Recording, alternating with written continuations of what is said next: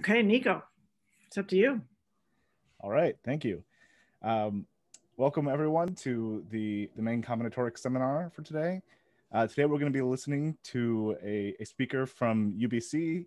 It's Farid Aliniaeifard, and he's going to be speaking on a categorification of the Malvenuto Reutenauer algebra via a tower of groups. Yeah, thank you very much, and that was great. So this is a joint work with Nat Thiem, and I want to talk about the categorification of the Malvenuto Reutenauer Hopf algebra. Hopefully, I give a sense of what is the categorification, a categorification of the Malvenuto Reutenauer Hopf algebra. Okay, so the first episode is I give you a pilot of what I want to do in this talk. So you see almost an abstract of the talk here. So if we open a textbook in algebraic combinatorics, the standard ones, we will see symmetric functions at some point. And symmetric functions is a graded, at the beginning, a graded vector space. It has a very nice basis, which is called sure functions. And if we look at the elements in degree n, the basis is indexed by integer partitions. Sure functions are very interesting. We will talk more about them. Then with a product and coproduct, they may make symmetric functions a Hopf algebra. And many of these books at some point talk about representation theory, and especially representation theory of symmetric groups. So they look at the tower of symmetric groups, and they look at the class function of each symmetric group, which the irreducible characters are a basis for it. And they are, again, indexed by integer partitions. And they glue all of them together as a direct sum. These are vector spaces. And they make a new vector space, a graded vector space. If you look at here, the dimension of each degree is equal to the dimension of each degree of symmetric function. So these two actually, as vector spaces, are the same. Then when they map sure functions to irreducible characters here, they will see that actually not only this is a isomorphism of vector spaces, this is an isomorphism of Hopf algebra, because we can make by induction and restriction functor the set of class function as a Hopf algebra, which is isomorphic to the Hopf algebra of symmetric function. So what is categorification? We pick up a Hopf algebra, and then we pick up some category in a way that we map a basis of our Hopf algebra to simple objects in our category in a way that the product and coproduct are equivalent to two functors in our category. Here, we are working with symmetric functions, where category is the category of all representations of symmetric groups, or sure functions map to simple objects which are irreducible representations, and product and coproduct will map to induction and restriction functors. But the question is, can we do this for more Hopf algebras? The problem is working with character theories are very difficult. And in some cases, it's almost impossible to classify all irreducible characters. For example, if we look at the unipotent upper triangular matrices, those matrices with one upper triangular matrices with one on the main diagonal and entries are from a finite field, then for that group, we can't classify all irreducible characters. But Diaconis and Isaac define a star. A star was born, the star was supercharacter theory, and by using supercharacter theory, they find a nice supercharacter theory of unipotent upper triangular matrices. And with 28 authors paper, they show that symmetric functions in non-commuting variables actually are isomorphic to some Hopf algebra that comes from representation theory, and they categorify symmetric functions in non-commuting variables. Later, this star, which was supercharacter theory, had a child. The child was called normal lattice supercharacter theory, that I call it the naive child. Using this naive child, with the work with Nat Thiem, we could classify the catalog quasi-symmetric functions, and we could categorify the catalog quasi-symmetric functions. So now we have a chart, a table, a diagram of some combinatorial Hopf algebras. The vertices are non-commutative symmetric functions, symmetric function, quasi-symmetric functions, and free quasi-symmetric functions, or Malvenuto Reutenauer. The free quasi-symmetric functions are is the Malvenuto Reutenauer Hopf algebra. And I call this Malvenuto Reutenauer Hopf algebra a beautiful castle. So I have a beautiful castle, which is Malvenuto Reutenauer Hopf algebra, and I have a naive child, which is a normal lattice supercharacter theory. In the end of this talk, this naive child tried to take over this beautiful castle. And we want to see how this is happening. And the story starts from there. So, but still, this is an open problem, how to translate this map descent to a contour. But let us start and see how the story is going on. So a star is born, supercharacter theory. So what is character theory at the beginning? Actually, it's the composition of a group homomorphism from the group to general linear groups and trace. We have the degree of a character is the value of character at 1, and it's always equal to n. And the kernel of a character is those elements in G that the value of character at G is equal to the value of character at 1. And moreover, we denote by IRRG the set of all irreducible characters of a group G. So characters are fixed on conjugacy classes. And since characters are giving me everything about irreducible characters giving me everything about character theory of a group, then we can construct a table that columns are indexed by conjugacy classes, the rows are indexed by irreducible characters, and also if we pick up one element here, that is the value of this character on some element in this conjugacy class. And character table can decode everything about character theory of a group. Here about abelian groups have some nice property. The first thing is the degree of all characters are 1. So the degree of each character is 1. Therefore, if I want to look at the kernel of a character, I should look at those elements that are mapped to 1. So for example, if you look at the character table of a group generated by a order 2 element and a group generated by order 4 elements, which is an abelian group, then if you look at this character, the kernel of these characters are 1b squared and b cubed. The reason is the value of the character at b squared and b cubed all are 1.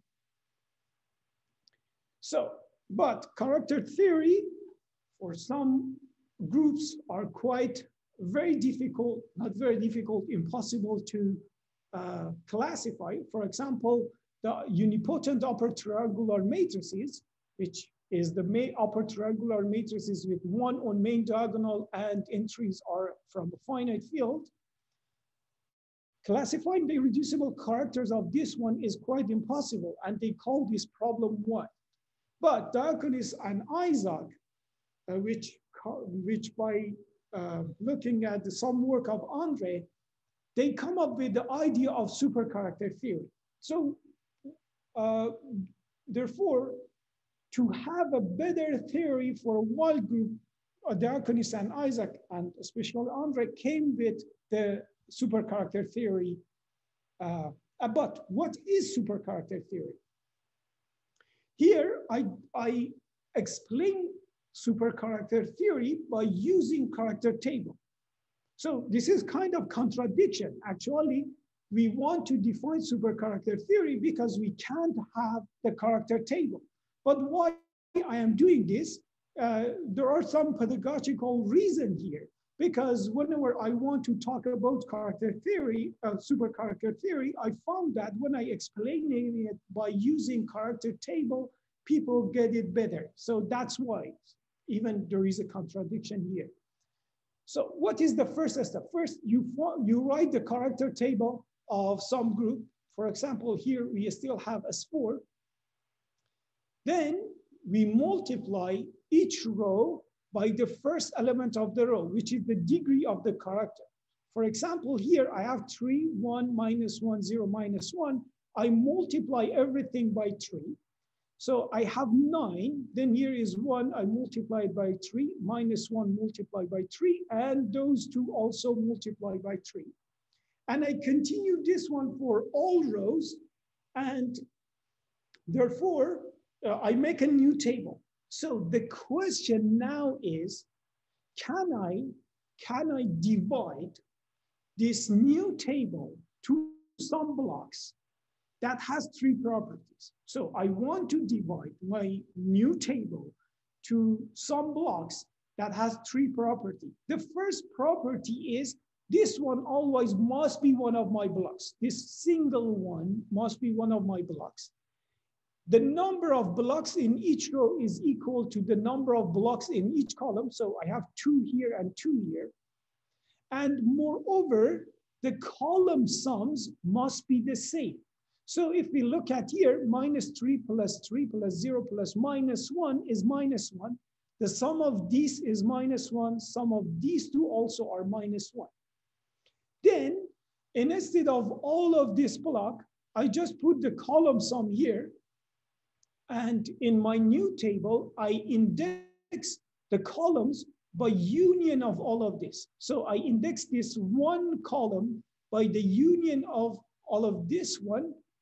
And then for my characters, I add them up and I index it with these 2 characters. So I have a new table. I have a new table. When I put these 2 in a set here, this one and the union of these 2 in a set, I have a partition of my group. And also when I put these 2 here, I have 2 characters. So actually supercharacter theory is 2 pairs that comes from these few steps that I went forward. What I did, I pick up a character table, I multiplied by the first element, divided to some blocks, and then instead of those blocks, I put the sum of the column sums, and then I index the rows and columns by new ones, and those rows and columns give me a supercharacter theory. Now, you can see another supercharacter theory here. Why? Because I divided this character table to some blocks in a way that this one always is a block. The number of blocks in each row is equal to the number of blocks in each column.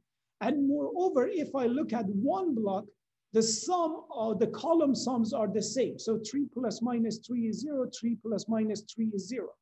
Again, instead of this one, I put the union and I make my new table by, so here I add up these 2. So I make a new table and I put these, I put these 2 in a set, give me a partition of the group, and I have a set of characters, which is these characters. And this one also is a supercharacter theory.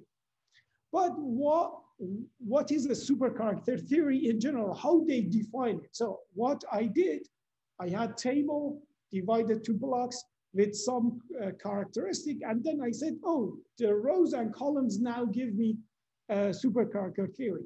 But in general, a supercharacter theory is a pair of characters and a partition of the group in such a way that, as I said, this one must be one of my blocks. That means this one is in the character set, and this one is one of the blocks of the partition of the group. And then if I look at these characters in a way that we construct them, the constituent of each of these are different. You see, chi3 never appears in any other ones. Moreover, I said the column sums are the same. I do this dividing in a way that the column sums are the same. That means each of these characters are constant on each of this union of conjugacy classes. And in the end, I said the number of columns in the number of blocks in each row is equal to the number of blocks in each column. That means the number of blocks in this partition is equal to the number of characters that I picked. And this is the definition of supercharacter theory. So now the naive child, normal lattice supercharacter theory. So this was supercharacter theory. Now I start to talk about a very specific supercharacter theory that we call it normal lattice supercharacter theory. So the name says lattice. So I should start with a lattice. What is a lattice? I pick up a subset of normal subgroup of G, and this set should be closed under product and intersection. And I add one more criteria, which is the trivial subgroup and the whole group must be inside this set. So I pick up such a lattice. So a lattice is a subset of normal subgroup that is closed under product and intersection, but I pick up a lattice that also contains the trivial group and the whole group. Now, I want to construct out of such a lattice a supercharacter theory. I have the lattice. So I draw the graph for the lattice, the Hesse diagram. And this is the Hesse diagram for C2 cross C4, which is abelian group of order 2 times order 4. And now I pick up one vertex of this one. For example, this A and B squared. And then I set minus to whatever is below it. So I set minus this vertex minus these two. And this one gives me a set of elements, and I index it by C of this vertex. So this is a union of conjugacy classes. If I continue this one for all vertices, then I have a set of a partition of the group, because I want to have a supercharacter theory. The supercharacter theory, one part of a supercharacter theory is a partition of the group. If I continue for all of the vertices of this lattice, this process, and I put all of them in a set, I have a partition of the group. And what I do for the characters, because a supercharacter theory has a partition and a partition of the group, and also a set of characters. How I pick up my set of characters? I look at the same lattice. I pick up one of the vertices, like here, I pick up this one generated by B squared. And then I look at the character table to find which characters has this one in kernel. So I look at my character table to see which ones have this one in kernel. I see that 1, chi1, chi2, chi3, all of them has B squared in kernel. So I put them here. Now, I do for all of the vertices, I go one by one, find the characters that has that vertex in kernel, and I put them all together. Now, I look at this vertex and set minus it with whatever is above it. So here I have 1, chi1, chi2, and chi3. Then I minus it by 1, chi3, and 1, chi2, which the only thing that remains is chi1. And I denote this character by chi of that vertex, B squared. So if I continue this process for all vertices, then I have a set of characters.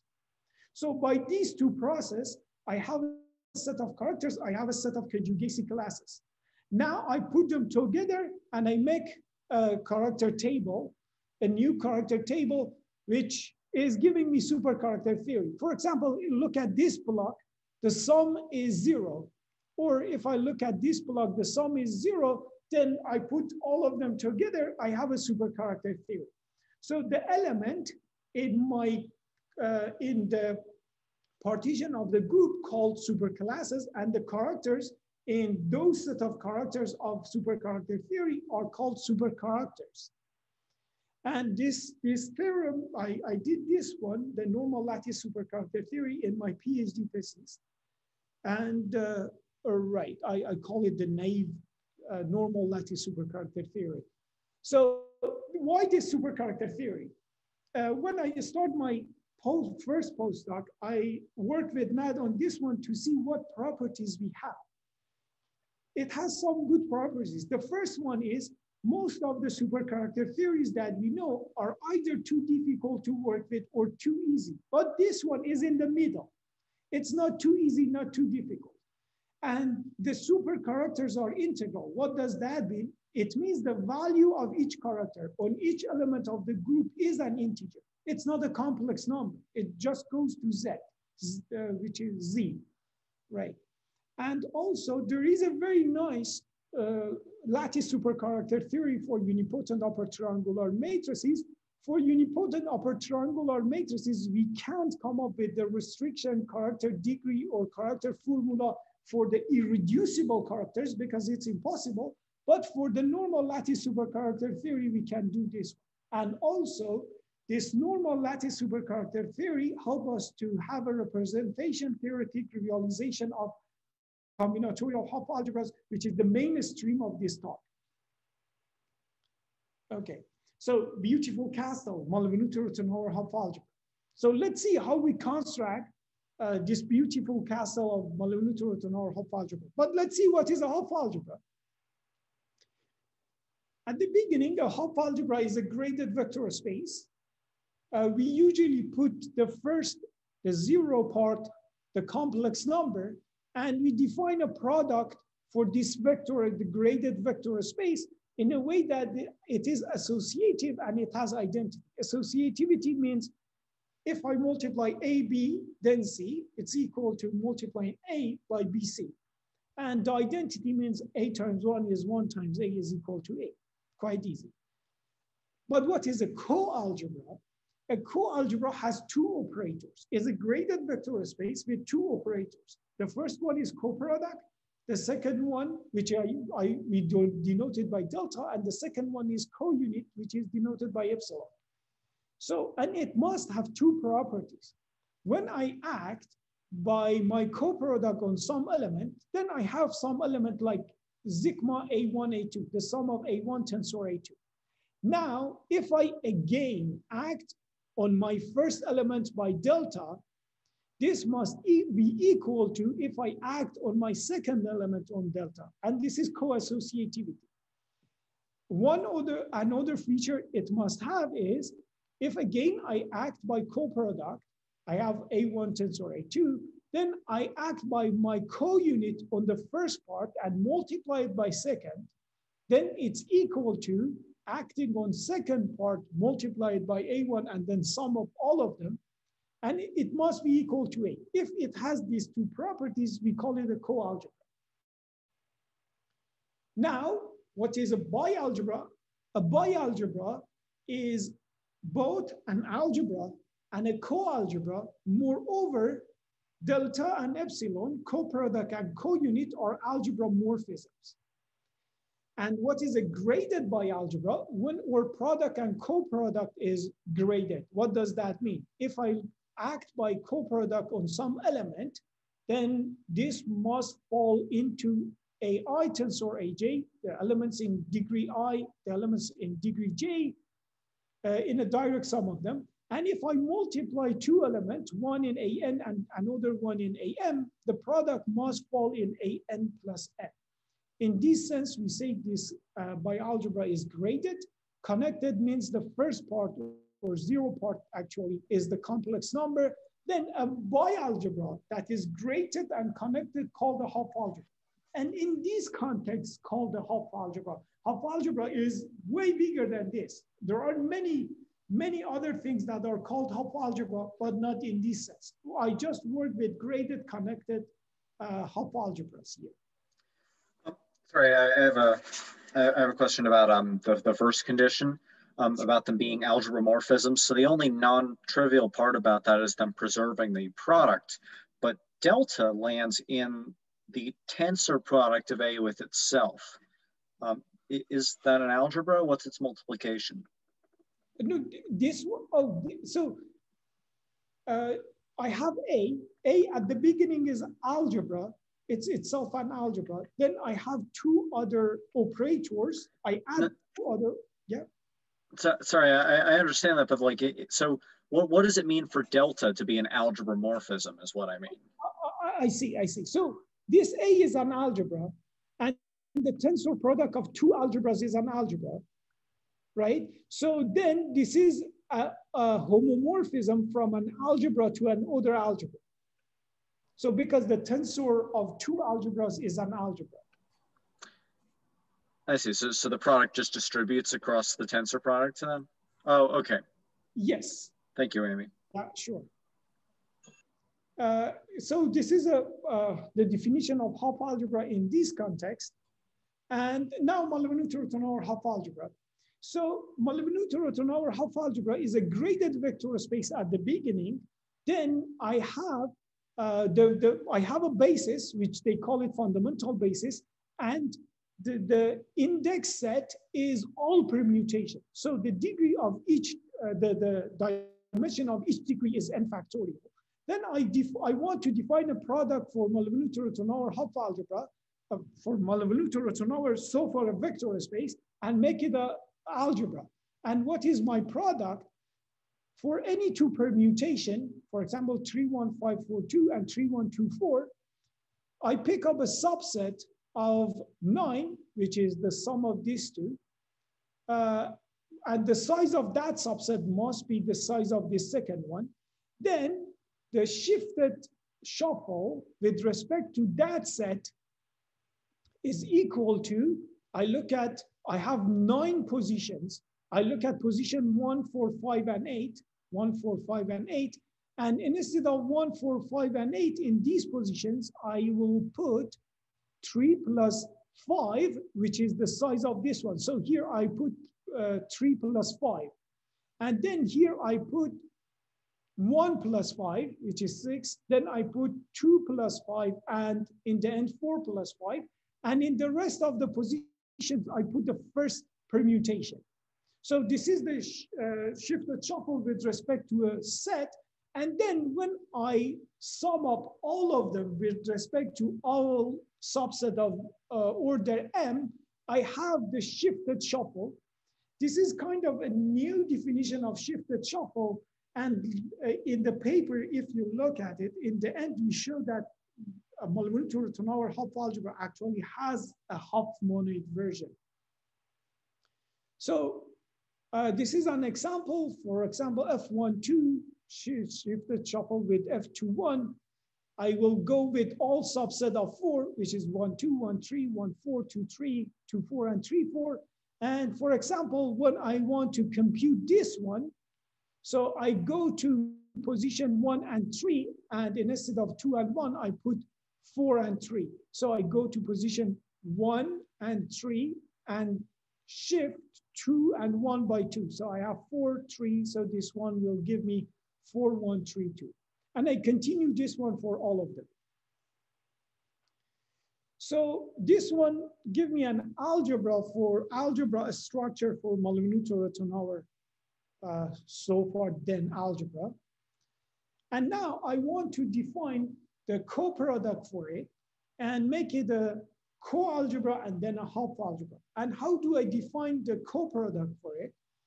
First, I need to define the standardization of a line of numbers. So if I have a line of numbers like 4, 7, 5, 6, 2, I look at how many elements are here. I have 5 elements.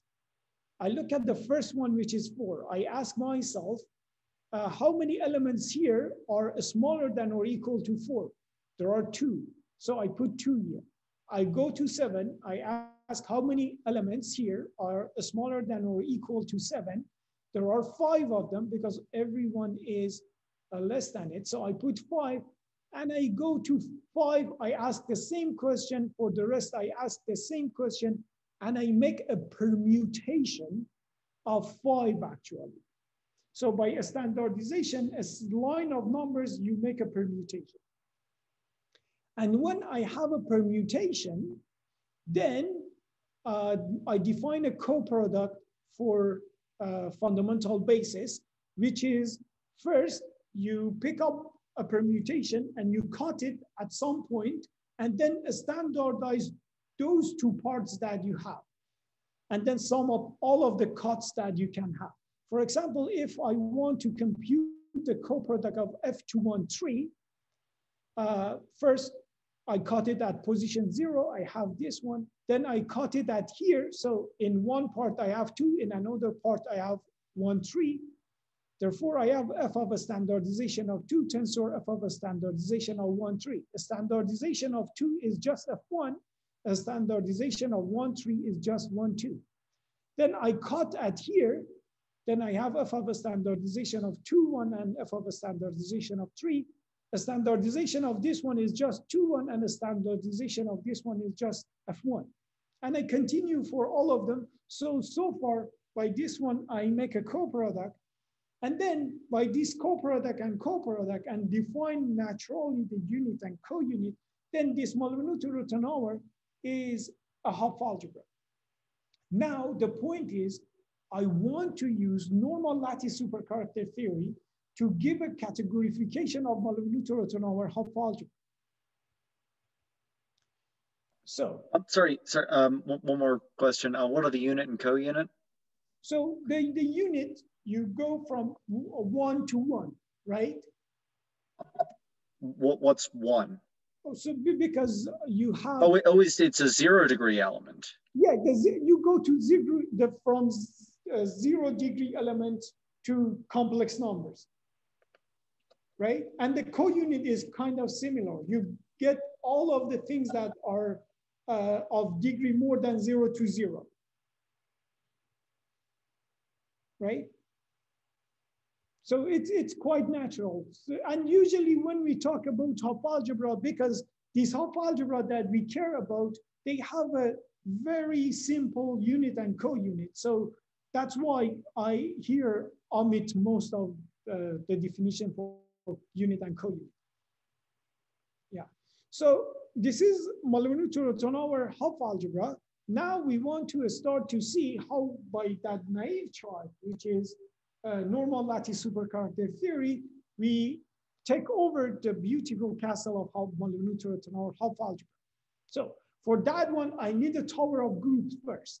And what is the tower of group that I want to construct? I look at the set of all strictly upper triangular matrices.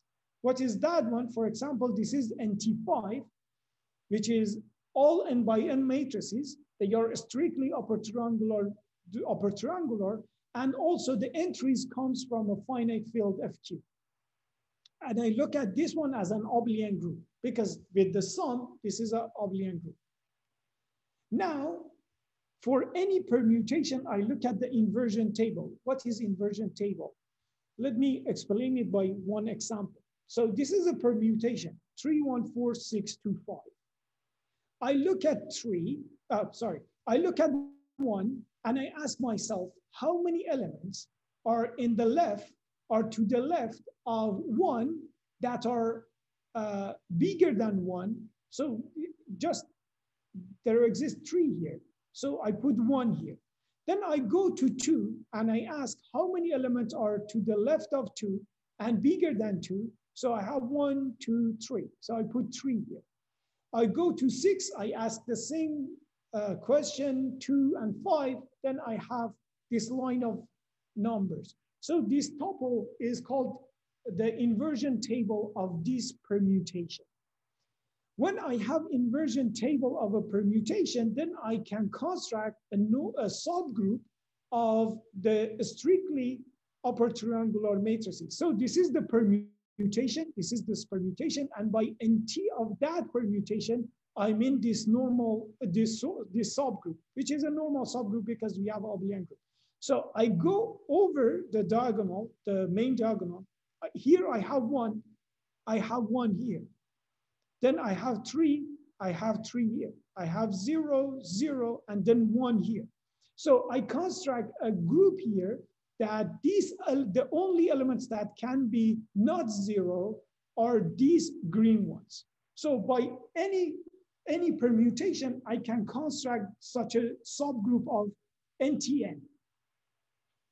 So I continue this one. For example, for 3, I pick up all permutation and then look at the inversion table. I make a lattice of those. So for example, here I have 1, 3, 2. And if we look at the inversion table of 1, 3, 2, it's 1, 0, 0. So I put one green here. When I put all of this in a set, it's a lattice. It contains the identity and the whole group. So I have a lattice then. Now, since I have a lattice, I can construct normal lattice supercharacter theory.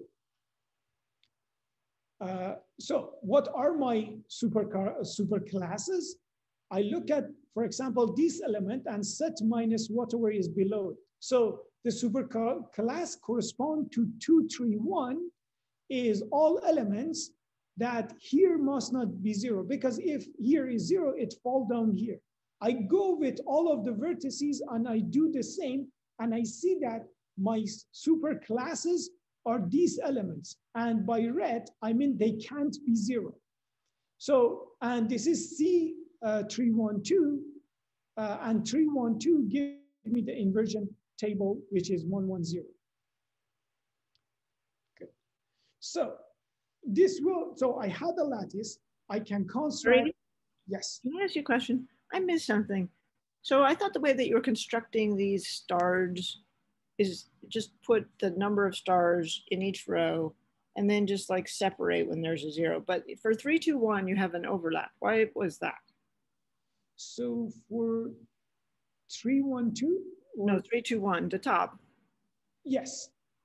So when do you get some overlap and when do you get disjoint sets where the stars are in each row? And by overlap, you mean this? Well, there's 2 stars in column 3.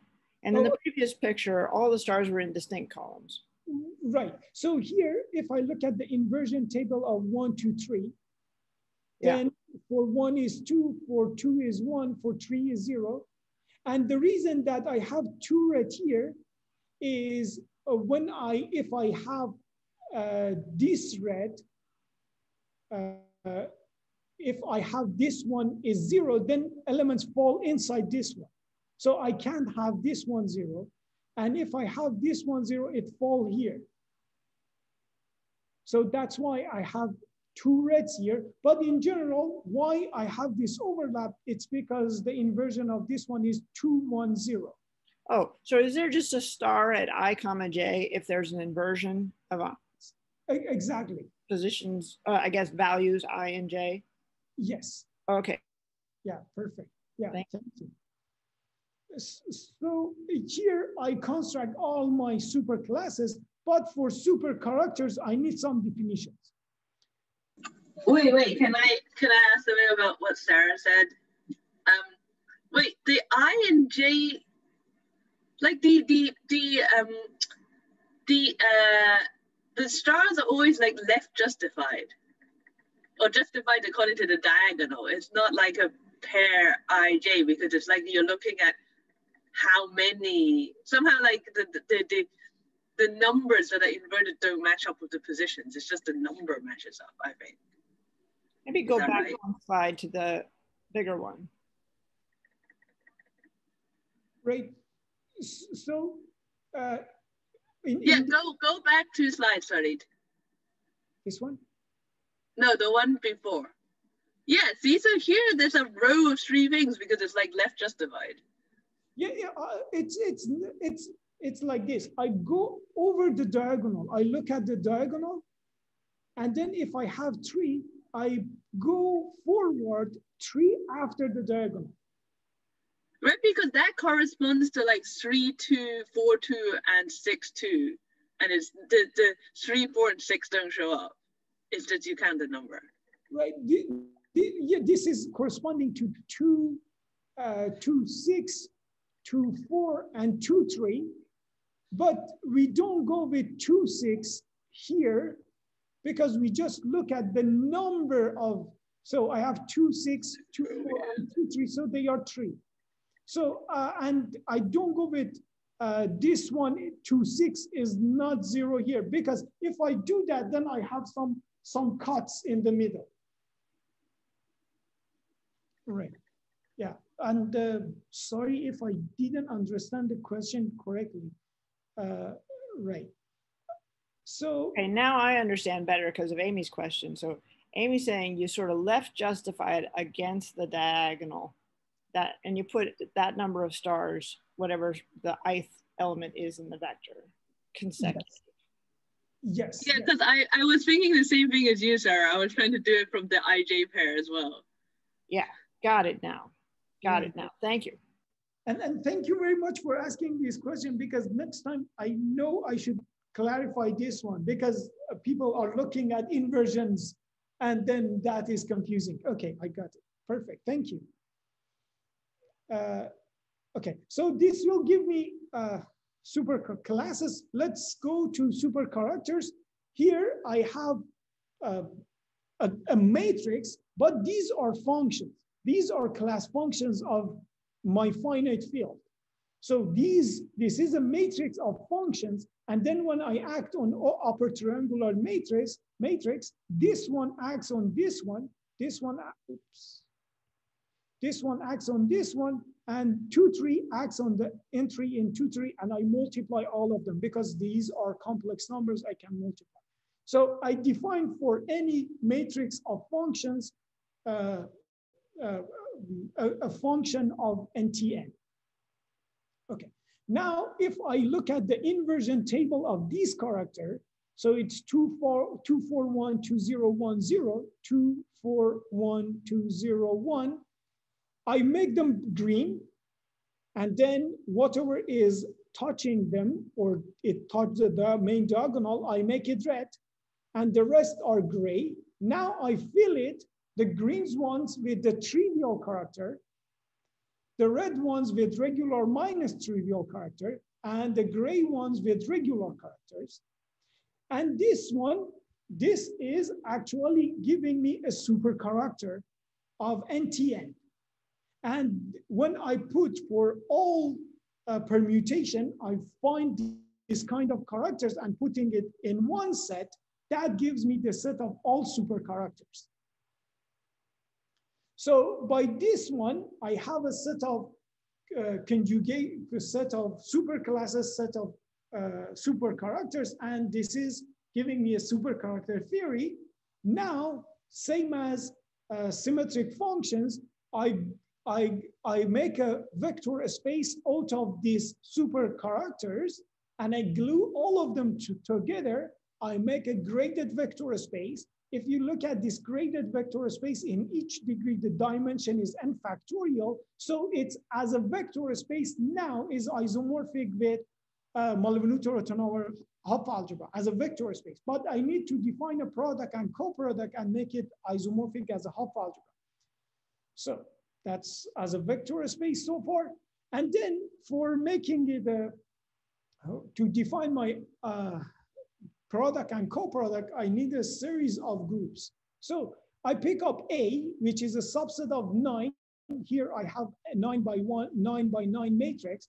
I go to 1, 4, 5, 7, 1, 4, 5, 7. And then this is the cardinality of this one is 4. I put 3, 2, 1, 0. And then I make that 3, 2, 1, 0 blue. I look at the rest, I make them green. And then I look at again to the blue, look at whatever is below it till the next blue, and I make it gray with the same length.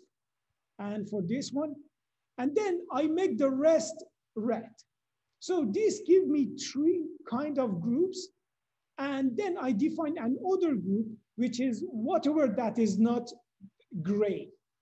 So whatever that is not gray, give me a new group that I call it PA. Okay, now my product has two parts, inflation and a stretch. How do I define inflation? So let's assume that I have 136. I put 136 here, and I have two characters. The first character is this one, the second character is this one. Then, by the same way, I color green, red, blue, and gray. Now, I put the first character that I have, I put it in the red part. So I have one reg minus one and reg. I have one and regular minus one, minus trivial, and then in the end, I have trivial.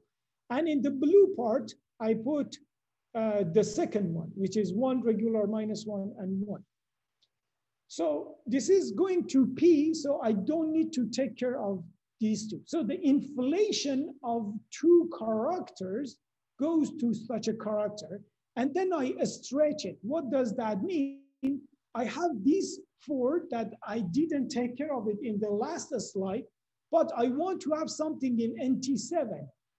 So I should take care of these four. And instead of these three, I put regular character. And instead of this one, because it touched with a one, with a trivial character, I put regular character minus one. And then I multiply it. This gives me a character. And I multiply it by the degree of the characters that I added here. So then this is how I define my stretch. And then I define a star. The star function just map a character indexed by a permutation to the character indexed by permutation inverse over the degree of that permutation inverse. This is, at the beginning, it may feel that this is super artificial, but this is coming from actually the inner product. It's natural when we look at it in terms of inner product. Now, if I have a combination of a star, inflation, and a stretch, and I make a new function and I act on two super characters, this has a very nice combinatorics, and the combinatorics actually is just shifted shuffle. So when these many functors that I have, when I add them all together and I look at the combinatorics of them, it just gives me shifted shuffle. So as an algebra, since this one has the same product as Malvenuto Reutenauer, they are the same. So far, as a Hopf algebra, as an algebra, Malvenuto Reutenauer and these supercharacter functions are the same. And in the end, I will define the coproduct. The coproduct is the combination of deflation and collapse. Deflation is the Frobenius adjoint of inflation, and collapse is something that we constructed. And how does it work? So the collapse, look at the elements that are not in PA. For example, if we look at the PA, these three, these two, and this one are not in PA, and it's collapsed them, it vanished them. So we just put nothing over there. And when I combine collapse with deflation, then it has a very nice combinatorics. So when we do this one, for example, if I do for this character, it gives me these two characters. And if we go through the combinatorics of this one, is just a shift, a deconcatenation, a standardized deconcatenation of this one. So when we go to the combinatorics of these functors, we see that the combinatorics is just a standardized deconcatenation. That means for supercharacter that we have is isomorphic as a Hopf algebra with Malvenuto Reutenauer Hopf algebra. And therefore, we can say the child that was naive took over that beautiful castle, and it's resourceful, not naive. Thank you very much. Well, thank you for a very nice talk. Thank you. I will unshare your screen so you can see us all clapping. So are there questions? Maybe while people are thinking, I'll ask my question. So I'm wondering, how is this helping with the understanding of the representation theory of upper triangular matrices, which is such a hard problem? Right. So, so in general, we can say what is the irreducible characters of unipotent upper triangular matrices, right?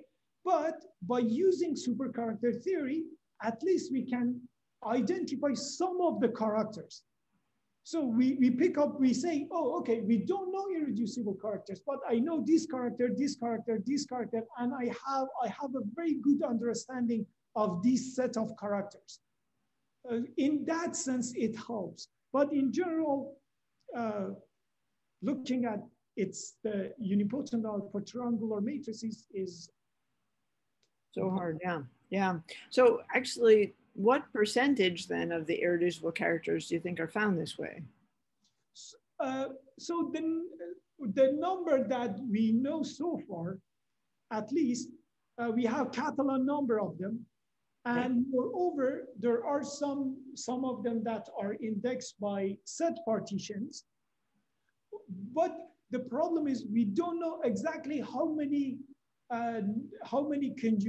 irreducible characters UTN has, because we can't count them, right? But so far we know that, oh, we have this number that is equal to set partitions. We have this number that is equal to Catalan numbers. Right. Got someone knocking at my door. Somebody else ask a question, quick. My wife's gonna get.